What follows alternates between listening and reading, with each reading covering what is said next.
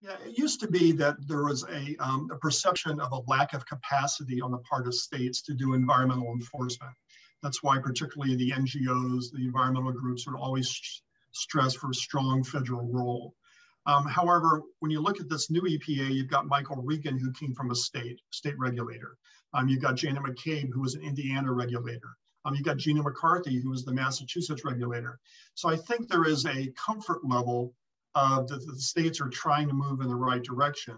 However, I don't think there would be any reluctance on enforcement in other areas to overfile in some states where they didn't think states were moving aggressively enough.